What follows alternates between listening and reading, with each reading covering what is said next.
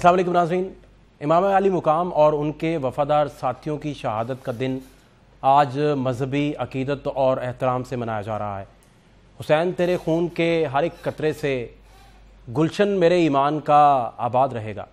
دین اسلام کا پرچم سر بلند کرنے والوں کو سلام۔ نواسہ رسول حضرت امام علی مقام علیہ السلام اور ان کے ساتھیوں کو خراج عقیدت پیش۔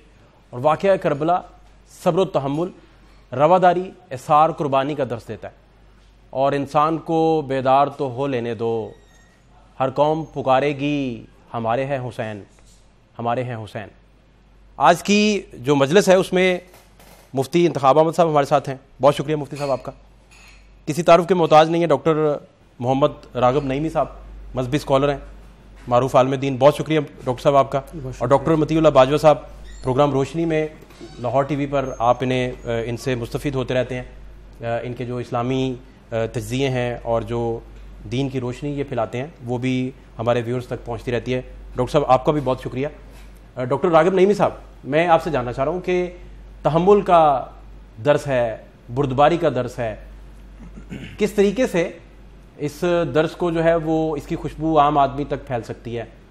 اور ہر خاص و عام جو ہے اس خوشبو سے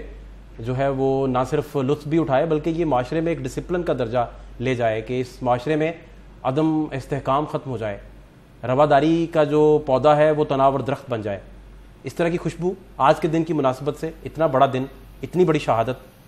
کیا روشنی ڈالیں گے آج کے دن کی فضیلت کے حوالے سے؟ بسم اللہ الرحمن الرحیم۔ بہت شکریہ آپ کا۔ یقینی طور پہ آج کا دن بڑی اہمیت اور فضیلت کا حامل دن ہے، اور یہ دن تاریخ اسلام میں ازلی سے نہایت اہم واقعات کا امیر رہا ہے، اور اسے اللہ تعالیٰ کے ہاں مقام و مرتبہ بھی میسر ہے۔ حضرت آدم علیہ السلام کی توبہ سے لے کر حضرت موسیٰ علیہ السلام کا فرعون کے لشکر سے نجات پانا ایک طویل داستان ہے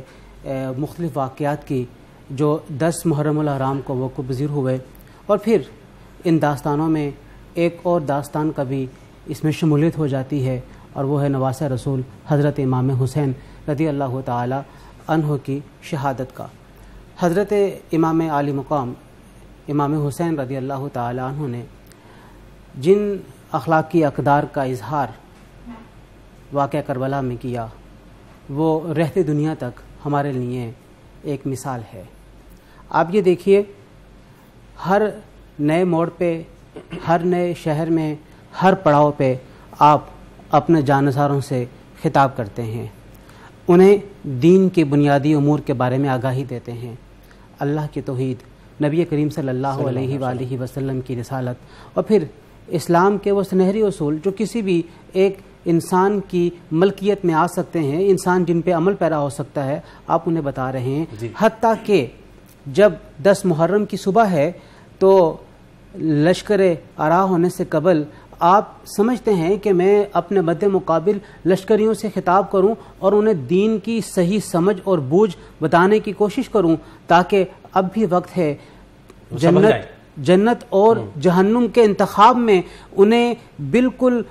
کوئی دوئی نہ رہے، اور یہ نہ کہیں کہ جی ہمیں کسی نے بتایا نہیں تھا، کسی نے آگاہی نہیں دی تھی۔ اور اس وقت بھی حضرت امام علی مقام کی اس گفتگو کو سننے کے بعد جناب حر لشکر یزید سے جدا ہوتے ہیں اور حضرت امام حسین رضی اللہ تعالی عنہ کے لشکر میں شامل ہو جاتے ہیں۔ گویا وہ یہ سمجھتے ہیں کہ حضرت امام حسین رضی اللہ تعالی عنہ جن اخلاقی اقدار پہ مبنی گفتگو فرما رہے ہیں یہ واقعتاً سچی ہے، اور یہی جنت کا راستہ ہے۔ تو گویا وہ اخلاقی اقدار جو ترہ امتیاز ہیں اسلام کا، جو کسی بھی شخصیت کا وقار ہیں، وہ ہمیں حضرت امام حسین رضی اللہ تعالیٰ عنہ کی ذات میں نظر آتی ہیں۔ اور آج کا دن یہ درس دینے کا دن ہے کہ ایک طرف حضرت امام حسین کی یہ شہادت ہے، تو اس کے بعد جو اسباق ہمارے سامنے مختلف ہیں، عزیمت کے باب کھلا ہوا ہے، شہادت کا باب ہمارے سامنے ہے، تسلیم و رضا کا باب ہے، اور ان میں سے ایک باب ہے اخلاقی اقدار پہ اپنی زندگیوں کو کاربند کرنے کا، جو ہمیں آج کے دن اس بات کے تیقن کے ساتھ اپنے دل و جان میں بٹھا لینا ہے کہ اگر ہم نے اس دنیا میں اور آخرت میں کوئی مقام و مرتبہ حاصل کرنا ہے تو وہ اعلیٰ اخلاقی اقدار کے حصول کے بغیر ممکن نہیں ہوگا، جن میں ہمدردی، غمخواری، بے قصوں کے ساتھ اچھے انداز میں پیش آنا اور ان کی دستگیری کرنا، یتیموں کے سر پہ شفقت کا ہاتھ رکھنا ہے اور بھوکے کو کھانا کھلانے جیسے اعلیٰ اعمال شامل ہیں۔ ڈاکٹر باجوہ صاحب، میں آپ سے یہی بات جاننا چاہ رہا ہوں کہ اتنے بڑے دن اور اتنی بڑی شہادت جس کو مسلمان جو ہیں اس وقت وہ اسے عزت اور احترام کے ساتھ جو ہے اس دن کو منا رہے ہیں، اس دن کی مناسبت کے حوالے سے کیا فضیلت ہے، کیا سیکھنے کی ضرورت ہے، کون سی چیزیں اس سوسائٹی میں لیگ کرتی ہیں، کون سی چیزیں آج کے دن کی مناسبت سے اگر تجدید کی جائے تو واپس آ سکتی ہیں جس سے بڑا نمایاں مقام حاصل کیا جا سکتا ہے، کیا کہیں گے آپ؟ بسم اللہ الرحمن الرحیم۔ میں آج کے دن کے حوالے سے سب سے پہلے تو حضرت حسین رضی اللہ تعالیٰ اور ان کے ساتھیوں اور ان کے خاندان کی جو عظیمت کی داستان ہے، اس پر جناب حسین رضی اللہ تعالیٰ کو سلام عقیدت پیش کرتا ہوں۔ اور میں سمجھتا ہوں کہ اللہ تعالیٰ نے مختلف شخصیات کے لیے انتخاب کیا ہوتا ہے۔ جی، یہ اللہ کا انتخاب ہے کہ حضرت حسین رضی اللہ عنہ کی شہادت کا دن 10 محرم الحرام مقرر پاتا ہے۔ 10 محرم الحرام، جیسے کہ ڈاکٹر صاحب فرما رہے تھے کہ یہ ازل سے عظیمت کا دن ہے، بہت بڑا دن ہے، حضرت آدم علیہ السلام کی توبہ کے حوالے سے اور وہاں سے لے کے حضرت موسیٰ علیہ السلام کی اور ان کی قوم کی فرعون سے نجات تک، اور اس کے بعد اور پھر رسول پاک صلی اللہ علیہ وسلم جب مکہ مدینہ تشریف لاتے ہیں تو آپ نے دیکھا کہ یہود روزہ رکھتے ہیں 10 محرم الحرام کا، تو آپ نے یہاں ارادہ اظہار فرمایا کہ ہم اگلے سال 9 کا بھی روزہ رکھیں گے، کیونکہ ہمارا زیادہ حق ہے موسیٰ علیہ السلام کے حوالے سے۔ یہ دن بہت بڑا دن ہے۔ اور پھر محرم الحرام کی اپنی ایک حیثیت اور اہمیت ہے۔ محرم الحرام اسلامی سال کا ابتدائی سال بھی ہے، اور جو محترم 4 مہینے ہیں ان میں پہلا مہینہ بھی ہے۔ اس مہینے میں حضرت حسین رضی اللہ عنہ کی وہ ساری زندگی جو آپ کی 57-58 سالہ زندگی ہے، اس زندگی کا جو انتہائی اہم پہلو ہے وہ آپ کے سامنے محرم الحرام کے دنوں میں سامنے آتا ہے، جب آپ عظیمت کی داستان بنتے ہیں، آپ استقامت کی داستان بنتے ہیں، آپ توکل اللہ کی داستان بنتے ہیں۔ تو آج جو ہمیں واپس جس کو ریوائیو کرنا چاہیے یا واپس امت کو اس بات پہ آنا چاہیے کہ آپ دیکھیے کہ اس حد تک اگر آپ کا مقصد لڑائی ہوتا اور آپ کا مقصد جو ہے وہ کوئی معاذ اللہ انتشار ہوتا تو آپ مکہ اور مدینہ ٹھہرتے، اور مکہ مدینہ رہ کر آپ کے وہاں جانسار زیادہ تھے اور وہاں آپ کے چاہنے والے بہت زیادہ تھے، صحابہ وہاں موجود تھے، اور وہ ایسے شہر تھے جہاں آپ کا اپنا خاندان بھی موجود ہے۔ ممکن نہیں ہے کہ آپ وہاں اس شہر کو چھوڑ کے ایک ایسی جگہ پہ چلے جائیں جہاں کے بارے میں ابھی حضرت علی رضی اللہ عنہ کے ساتھ بے وفائی ہو چکی ہے، حضرت حسن رضی اللہ عنہ کے ساتھ بے وفائی ہو چکی ہے۔ تو حضرت حسین رضی اللہ تعالیٰ جو امت میں کسی بھی طرح سے انتشار اور افتراق نہیں چاہ رہے اور اپنا پہلو بچانے کی کوشش کر رہے ہیں، ہمیں سب سے پہلے آج جس بات کی میں ضرورت محسوس کرتا ہوں، اور میں آپ سے بھی آنے سے پہلے بھی آپ سے ایک بات کر رہا تھا کہ ہمیں اس بات کی بڑی ضرورت ہے۔ ہم بہت دور چلے گئے، اتنی تقسیم در تقسیم کا ہم شکار ہو گئے ہیں کہ ہم ایک جگہ کسی بھی صورت میں کسی بھی بات پر اکٹھے نہیں ہو پا رہے۔ پوری امت کا مسئلہ ہے، یہ صرف پاکستانی قوم کا مسئلہ نہیں ہے۔ لہذا ہمیں سیدنا حسین رضی اللہ تعالیٰ کی اس داستان کو دہرانا ہے اگر، تو وہ کردار ہے، وہ کردار جو حضرت حسین رضی اللہ عنہ نے پیش کیا ہے کہ اپنی اولاد، اپنے بچے، اپنے خاندان کو قربان کروا دیا ہے، لیکن امت کے اندر کسی انتشار کا سبب نہیں بنے۔ ایک بات تو یہ ہے۔ دوسری بات یہ ہے کہ اللہ تعالیٰ پہ جو کامل یقین اور بھروسہ حضرت حسین رضی اللہ عنہ نے سکھا دیا ہے اپنے اسوہ کے ذریعے سے، میں نہیں سمجھتا کہ اس سے پہلے صحابہ کی ذات، صحابہ کرام رضوان اللہ علیہم اجمعین کی جو پوری زندگی ہے اس میں، اور اس کے بعد کے لیے یہ ایک سنگ میل تھا آنے والوں کے لیے، کیونکہ ایک نیا دور شروع ہو رہا ہے۔ وہ ایسا دور شروع ہو رہا ہے جس میں امت کی جو حدود ہیں وہ بہت دور تک پھیل گئی ہیں۔ افریقہ سے فتح ہو چکا ہے، آذربائیجان تک فتح ہو چکی ہے۔ تو یہاں جو اتفاق اور اتحاد کی فضا آپ نے قائم کی ہے اور کوشش کی، اپنے آپ کو قربان کر دیا ہے آپ دیکھیے، لیکن کسی صورت میں یہ نہیں ہونے دیا کہ انتشار اور افتراق آپ کی ذات سے شروع۔ ٹھیک ہے، مفتی صاحب آپ گفتگو سنی، ڈاکٹر صاحب کی بھی سنی، ڈاکٹر باجوہ صاحب کی بھی سنی۔ میں آپ سے یہی جاننا چاہ رہا ہوں کہ بہت دوری ہے، بڑے فاصلے ہیں اور بڑی کنفیوژنز موجود ہیں، اور اس عظیم شہادت، اس عظیم قربانی سے بڑا کچھ سیکھنے کی ضرورت ہے کما حقوق پوری سوسائٹی کو، سب لوگوں کو۔ تو آج کے دن کی فضیلت کے حوالے سے، آج کے دن کی مناسبت کے حوالے سے کیا سیکھا جا سکتا ہے، اس سے کس طریقے سے بہتری لائی جا سکتی ہے؟ مفتی صاحب۔ بسم اللہ الرحمن الرحیم۔ میں آج تو سب سے پہلے لاہور نیوز کی طرف سے یہ اللہ تعالیٰ کے حضور اور پوری امت مسلمہ بالخصوص جو لاہور وطن پاکستان ہمارا جو ملک ہے، مسلمانوں کی طرف سے اللہ تعالیٰ کا شکریہ ادا کرنا چاہتا ہوں. اس کا شکر ہے کہ جس نے ہمیں 10 محرم کا دن بھی ملا، اور ساتھ یہ کہ جمعۃ المبارک کا دن بھی تھا، اور نبی کریم صلی اللہ علیہ وسلم نے ان کی اہمیت کو اس انداز میں بیان فرمایا کہ جو قیامت کا دن ہے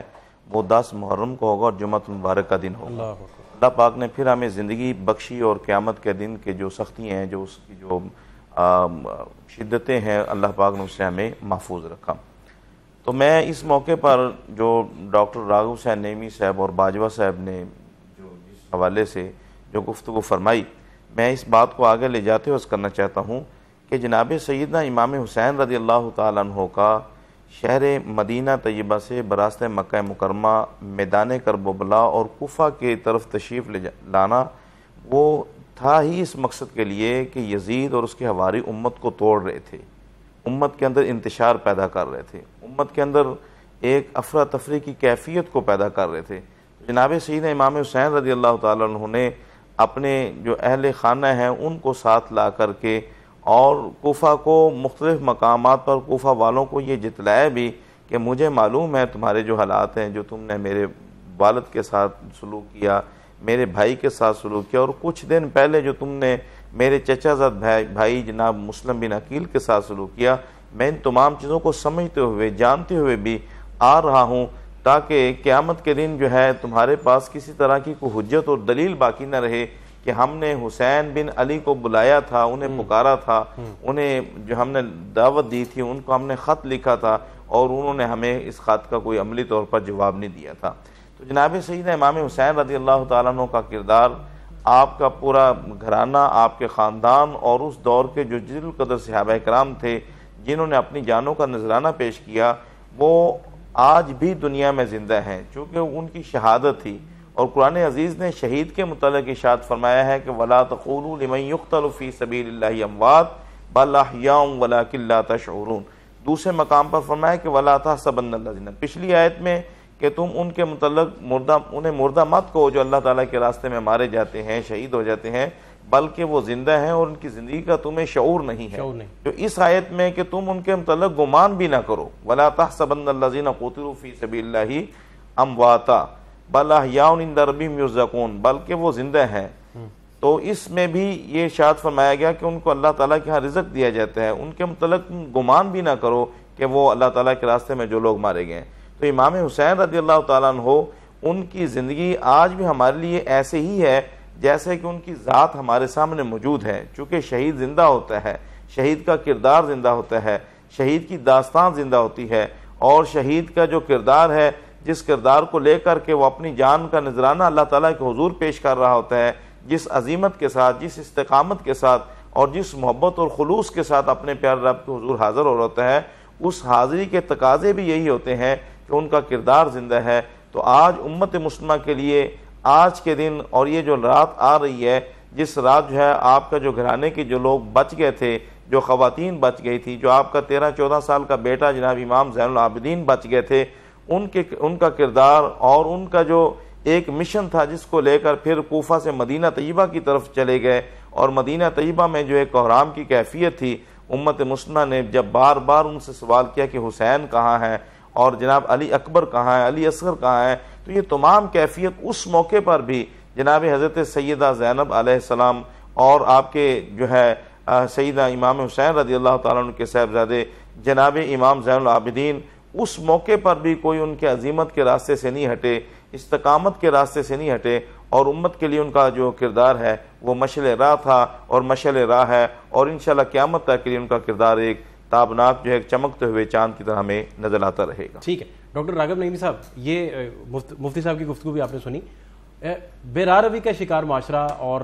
جہاں جو ہے وہ ڈسپلن نام کی چیز نہ ہو، ٹالرنس نام کی چیز نہ ہو، صبر و تحمل نام کی چیز نہ ہو، اثار اور قربانی جیسے جذبے آہستہ آہستہ آپ کو متروک ہوتے نظر آئیں، اس معاشرے میں اتنی عظیم قربانیاں، اتنی عظیم تعلیمات کے باوجود پریکٹیکل شکل نہ نظر آئے ان چیزوں کی، تو اس کے لیے کیا آپ کی تعلیمات ہیں، کیا کہنا چاہیے اس پہ، اور کس طریقے سے پریکٹیکل اسلوب جو ہے وہ حاصل کیا جا سکتا ہے؟ دیکھیے، حضرت امام حسین رضی اللہ تعالی عنہ کی ذات اور شخصیت کے حوالے سے جو اپیرنٹلی بظاہر ہمارے معاشرے کے اندر معاملات کو کنسیو کیا جاتا ہے اور مختلف خیالات کو لیا جاتا ہے، وہ یہ تصور ہے کہ ہم نے غم شہادت ایک سوگواری کی کیفیت کے اندر منانا ہے. ہمیں اس کیفیت سے اپنے آپ کو باہر نکالنے کی ضرورت ہے. اس کی بنیادی وجہ یہ ہے کہ یہ غم کی کیفیت، یہ سوگواریت کی کیفیت یہ تو موجود ہے، یہ تو اپنی جگہ پہ باقی ہے. اور کون سا ایسا بدبخت شخص ہوگا جو حضرت امام حسین رضی اللہ تعالیٰ عنہ کے شہادت کے واقعے کو سنے اور اس کی آنکھوں سے آنسو نہ نکلیں؟ وہ کون سا ایسا شخص ہوگا؟ لیکن اصل حقیقت اور اصل پیغام ان افعال حسنہ کو اپنی زندگی میں رائج کرنے کا ہے جو حضرت امام حسین رضی اللہ تعالی عنہ اپنے عمل کے ذریعے دے رہے ہیں. اب دیکھیے، جب آپ خطاب فرما رہے ہیں تو آپ ایک بڑی بنیادی وجہ بیان کر رہے ہیں یزید کے ساتھ اپنے اختلاف کی کہ یہ وہ شخص ہے جس نے حلال کو حرام قرار دیا اور اللہ کے جو حرام ہیں انہیں حلال بنا دیا ہے. اب ہم اپنے معاشرے میں دیکھتے ہیں، ہمارے معاشرے میں کتنی چیزیں ایسی ہیں، کتنے معاملات ایسے ہیں. بریک کے بعد جو ہے وہ بات آپ ہی سے سلسلہ شروع کریں گے. ڈاکٹر راغب نعیمی صاحب بڑی خوبصورت بات کہہ رہے ہیں جی اس وقت، اور پریکٹیکلی